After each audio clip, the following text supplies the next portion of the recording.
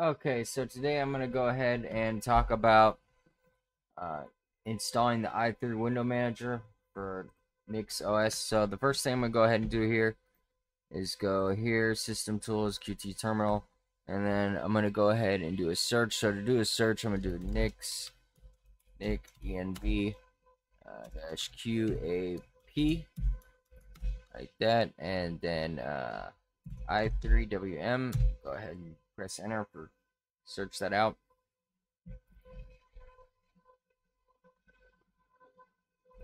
Okay, so we didn't find anything,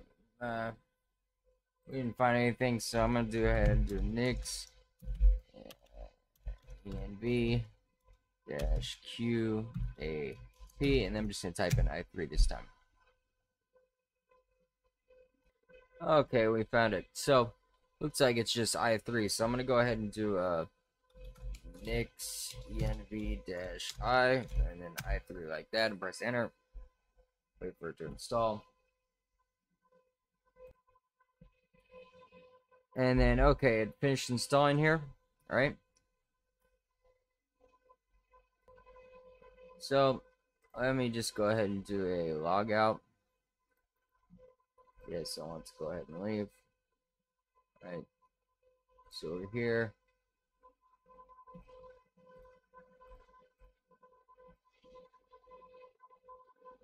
Interesting. Usually you can see i3 right there, but I'm not seeing it. So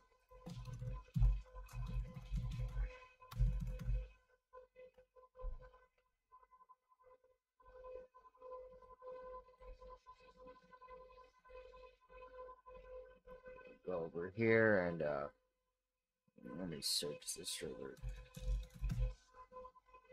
And the window manager is already open. Okay, so I'm gonna go ahead and use the sudo nano etc like dm like password, enter it here.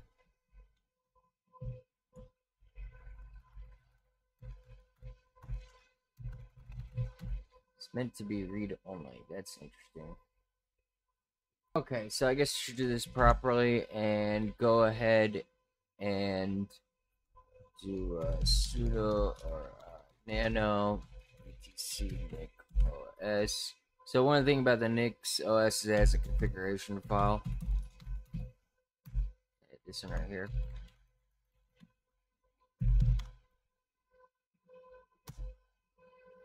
All right.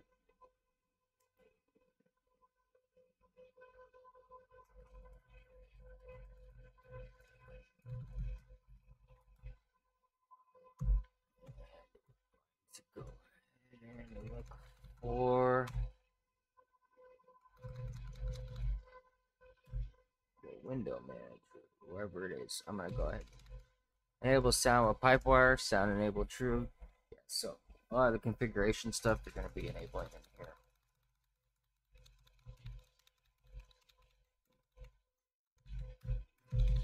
What's nice about this is it's kind of like FreeBSD, where it has a single configuration file kind of for everything, which is really nice.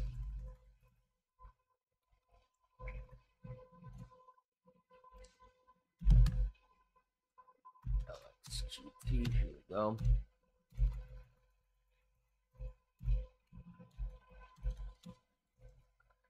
Comment these out.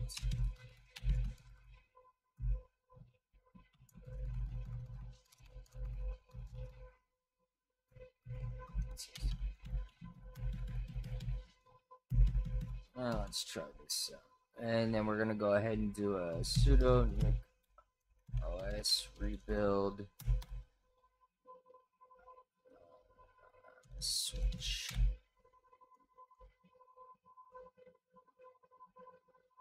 It says desktop manager does not exist.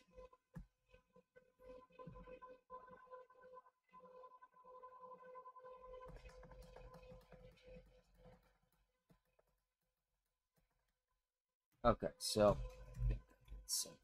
here. Let's see what I did. I'm keeping this uncut just so y'all can see how I do things here.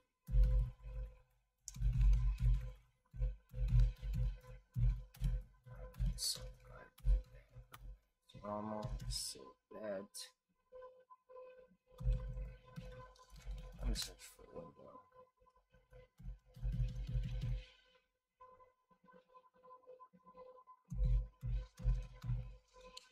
Okay, I'm gonna do services dot x server dot window manager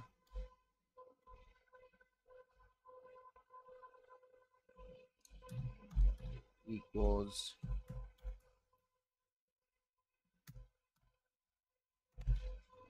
i3 dot enable is true.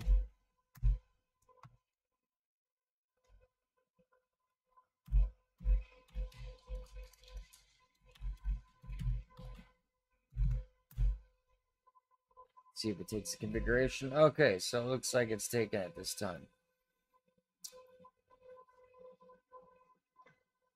Okay, so it looks like instead of a desktop manager, it's considering i3 to be a window manager, right? Which is kind of interesting. So I'm guessing now, yeah, if we go into Light DMC now, it's rebuilding the configuration. The thing with NixOS is it rebuilds too, so it builds whenever you install stuff, it builds it. So let me go ahead and do a logout.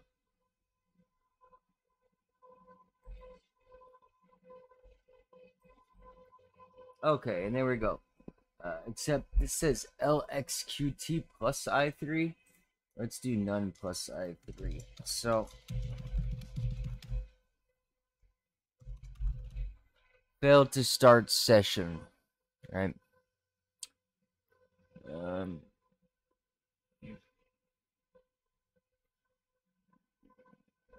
So what I'm gonna go ahead and do here is let's do this one. Let's see how this one works. Yeah, looks like we're going back into here.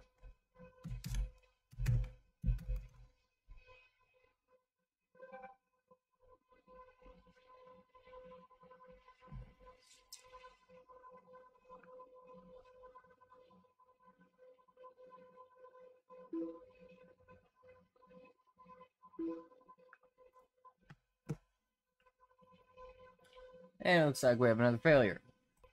So what I went ahead and did here is I went ahead and I did a Control Alt 1, change my TTY.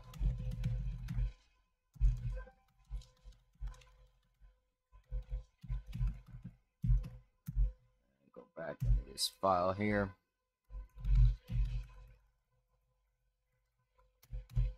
And I'm gonna go ahead and disable that one. And where it says window manager for services, I'm gonna go ahead and drop you right here. Alright, and see how that.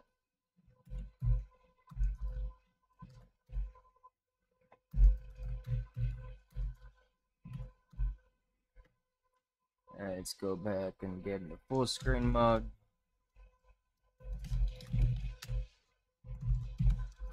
Get back on my user prompt here. Go ahead and rebuild. Configuration file again.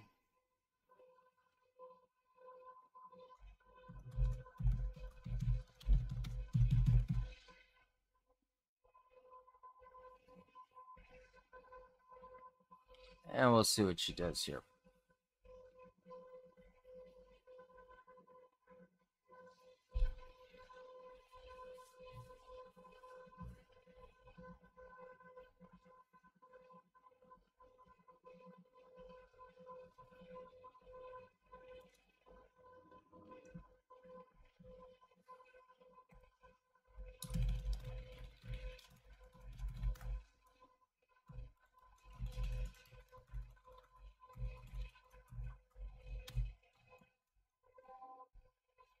And then I'm gonna go ahead and reboot the system.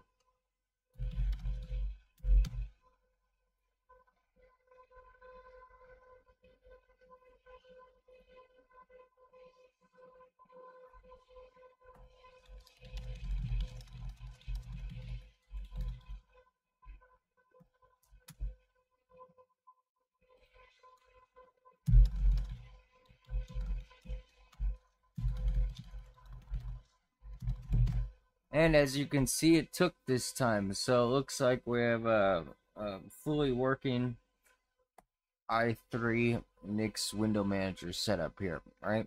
And so it looks like it worked good. Yeah, it looks like it works good. So we're good. I'm a little rusty on the Nix configuration file, obviously. But we went ahead and disabled LXQT when we rebuilt the configuration just like that. As you saw, every time we did a rebuild and a switch, it adds another entry on your boot menu. And you can clear those out. I'm not the best at NixOS, but it's definitely one of the best distros out there, in my opinion, just because it builds. It's like it's more of a developer distro because it builds. So I'm going to go ahead and generate the config, and I'm gonna use the Windows key, and there we go. And let's go ahead. Yeah, I already installed the fish shell on it, right? So let's go ahead and do a nixenv-i nixenv. Let's install Alacrity real quick.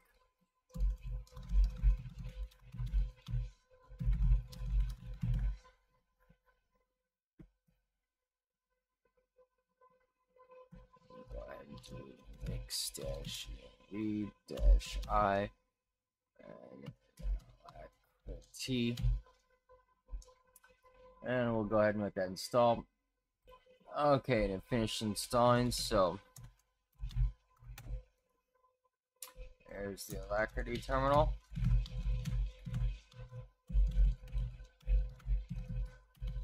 And good to go. Now, let's say you want to go ahead and edit that configuration. So config, and then i3, and then config like this.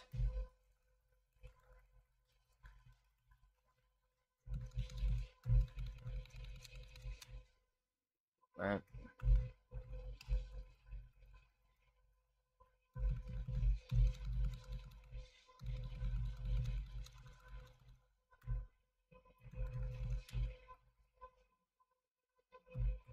And then we can go ahead and go down here and where your terminal is at.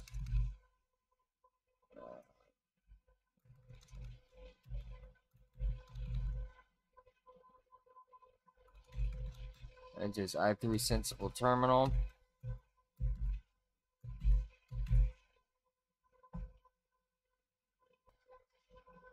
We'll just go ahead and do a nano user bin. What is this? No, that's definitely not that.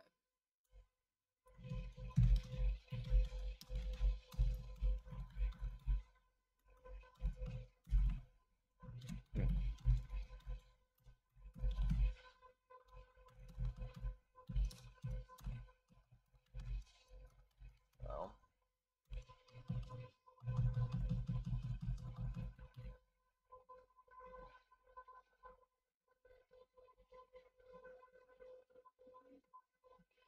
oh. And I think it's in the local. Yeah, here we go. Nano local. Bin.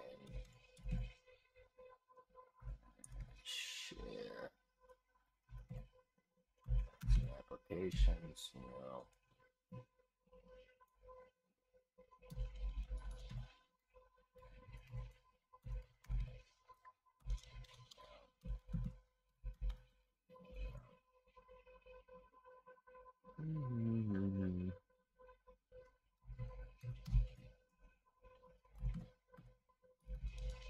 No, I guess we'll go ahead and do it the other way. I was gonna look for to change the i3 sensible terminal script, but I can't seem to find it in there. So we're just gonna go ahead and do it like this. Config nano, and then we're gonna go down here where it says i3 sensible terminal.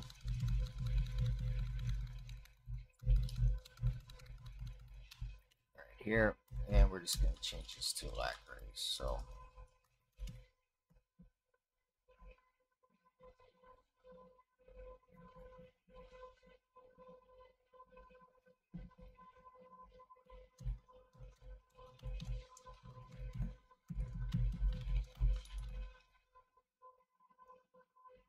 Right now, it's not gonna work when you first do it. So you're gonna do your reload key, which would be your mod, which would be for me Windows Shift and then R. And there you go. Now you got your alacrity, right? And there's the fish. There's all the files and fish. Now that's pretty much it. Anyway, if you like the video, like and subscribe.